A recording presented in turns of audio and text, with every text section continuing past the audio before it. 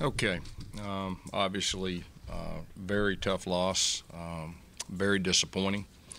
Really felt like that we would come out and play really our best game. Got off to a good start. Things were going good. I think the big picture of the deal is we had the 3 turnovers, and one of those turnovers led to a touchdown. That was really the difference in the game. Tennessee didn't turn the ball over. They had a good third down plan. They were almost 50% on third down. Their quarterback made some plays with their receivers in some one-on-one situations as far as that goes. Very disappointed. But I will say this, our kids fought to the end. I'm proud of our kids' fight. But obviously this is a very disappointing loss at home. We give Tennessee credit, and we congratulate them.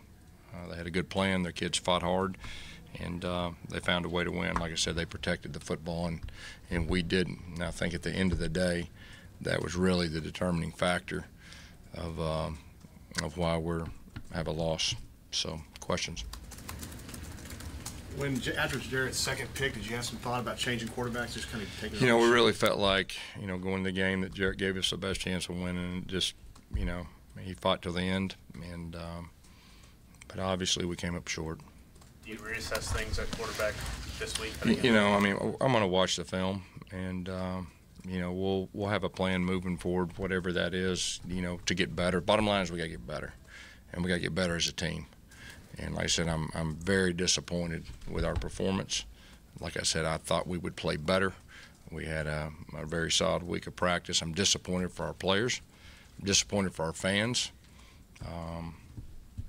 Not happy. Gus, what was the problem with the pass defense today? Looked like Tennessee. I think it looked to me like the quarterback put a lot of balls short on the outside, and where his guy could catch it, or no one could catch. I know there was 4 or 5 that were like that, and they made the plays, and they made some third down and long plays. And like I said, that we had trouble getting off the field, which is really uncharacteristic. Gus, you talk about the quarterback, but do you look at offensive line, what you're doing in the backfield? I think we got to look at everything right now. We didn't protect very well. I did think we ran the football good in the first half. In the second half, we didn't run it that much. The third quarter, like I said, we didn't have the ball much. I think we had some 3 and outs, and the defense was on the field a long time. But we need to look at everything. And from an offensive line standpoint, for really, all positions.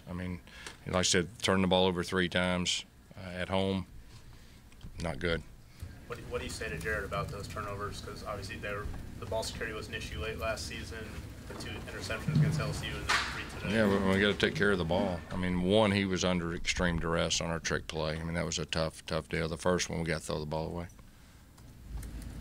With the pass defense, just how much were those problems kind of compounded by the fact that Jeremiah and Jamel both wound up? Yeah, Jamel, he fought hard and had to. He couldn't finish the game in the second half, and then Denson had to play. Denson's one of our leaders.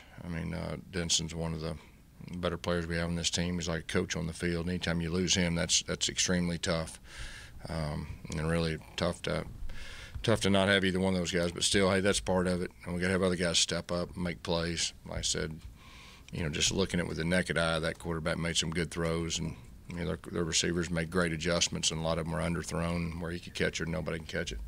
What are your feelings right now about your staff?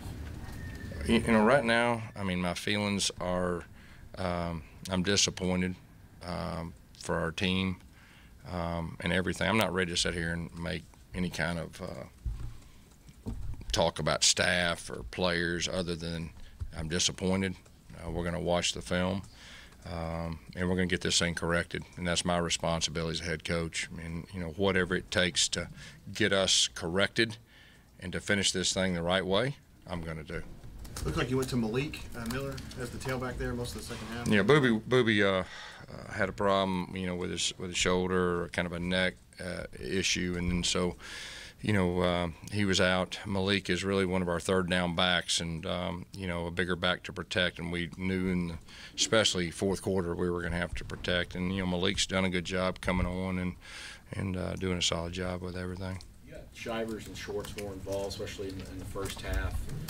Were they still limited some in what you could do with them just because of what they know in the playbook and the scheme? And You know, I think both those guys are getting to where they know a lot of what's going on, and both of them are, you know, impact type players.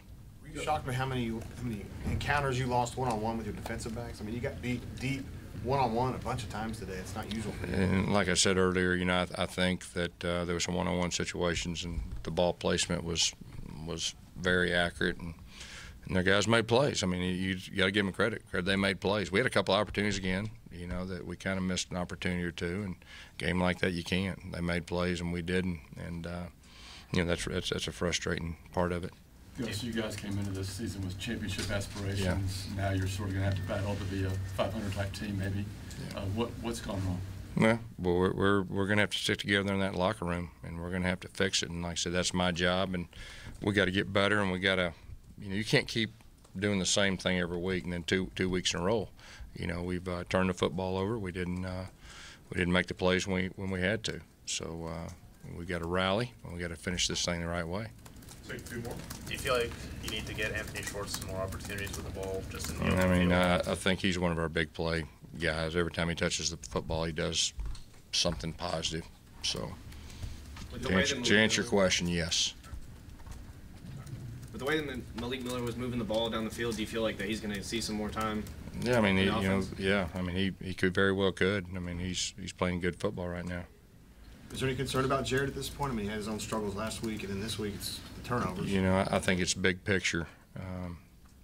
I'm not ready to sit here and say anything. It's just big picture. We got to get better, and we got to do better. That's what we got to do. Sorry. Thank you.